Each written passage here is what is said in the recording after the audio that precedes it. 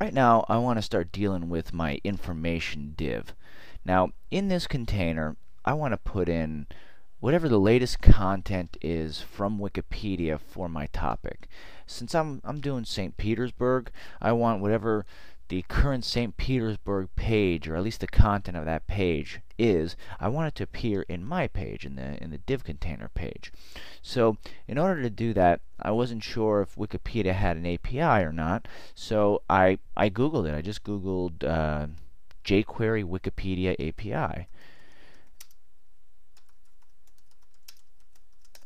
And one of the first articles that I bumped into was this one. Use jQuery to add Wikipedia content to your site on this Bower Power.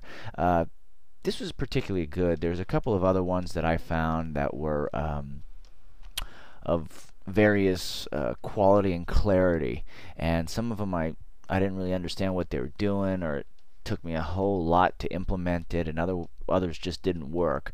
But this one was by far the most simple implementation that I found, and it also had some fixes in there as well. So if you go to the Bower Power website and check out the article listed at this URL, you'll find a really easy to implement script that essentially allows you to really implement this function with pretty minimal tweaks. Essentially, this script over here is targeting whatever the div container is. Right here it's called wiki info, but on my page I named it information. So this is how I target where I want that content to go, and it says in the body, here's how you pop it in. So there's really not much to do. Interesting to note what's in this script. We're using the getJSON function of jQuery.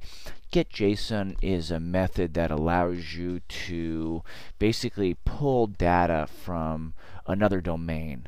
Long story short, there's some, for security reasons, when you're working, when your website is sending like a query to an outside website and expects some stuff in return, some information in return, that's a huge security risk. And getJSON just has some functions behind the scenes, and the way it formats the data that you receive basically has some security procedures that are kind of beyond the scope of our conversation. But it's just important to note that getJSON is really the key function to get anything that's not on your site. Because if you want to pull content from something that was already on your site, on your same server, you could just use the load function. Anyhow, also I guess noteworthy is the actual query, the thing you're sending to Wikipedia to get something back. If we look inside here, you see that there's this HTTP en, and that's english.wikipedia.org, then w/w/api.php. Now this is the place that holds the information. So this is what, like, almost like the Wikipedia API search engine. I don't know how to name it, but this is essentially just your starting point. That's how you're targeting Wikipedia for your question. The next thing we have is a question mark. Then you see action equals parse and page, Google, and then prop equals text, format equals JSON, and callback equals question mark. Well, all this are basically parameters defined by Wikipedia. So these aren't like a standard calls over here. This is something that has to be defined by the Wikipedia people, and they say, hey, this is how you pull data from here. And all of these things, you could likely find information on exactly what they mean right at this URL. And if I go to that URL, you'll see that you actually get into the Wikipedia API page. And check this out. Right here, you already see parameters, format, action, version, max age, all that stuff. And if you look at some of these parameters that they list over here, you're going to see them in there as well, right? I mean, you have action, and then let's see, that's exactly an action.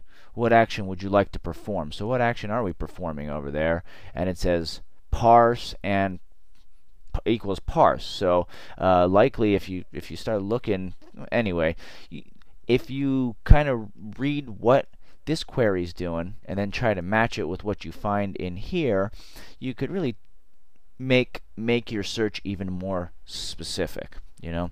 And if you notice, we're using this get JSON, and towards the end it says one of the formats of the text that we're going to get is JSON formatted content. And what does JSON formatted content look like? Well, just take this URL, copy it, and I don't know, put in your web browser. Likely I may have to get a save file, which is alright, but okay. But look, this is JSON formatted text over here. So essentially just this raw text is what we're going to be pulling into our page. And you look, it already has like some styles and all that stuff, but this is what's going to populate the content, or this is what's going to populate our information div.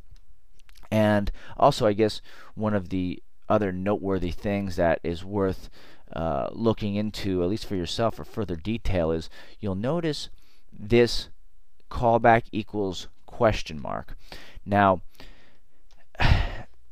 again, for security reasons, JSON, okay, so we know that there's load.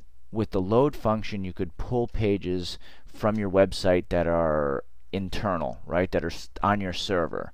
And because there's security risks with pulling stuff from a different web server, you have to use get JSON, right, because it's going to format it a special way. And now but get JSON actually has a security policy in there as well that says you could only pull information from one external website. So meaning that if we didn't have this callback equals question mark declaration in here, we could only pull stuff from en.wikipedia.org, right? Because we still have to pull in Flickr stuff, and the Flickr stuff also uses JSON, so we would actually get errors. So this could kind of seem a little technical and a little beyond what you may be comfortable with, but I guess a key thing to take out of all this is that if you have a website that, you know, is one of these quote-unquote mashups where you're pulling information from Twitter, from Wikipedia, from Flickr, from all these different locations, and it's not working, check that you have this callback equals question mark function. And let me note that this is specific to like JavaScripting and using JSON. So if you're making a page similar to the big project for this class, this dot callback is a key thing to keep in mind when really creating these search query strings for different places.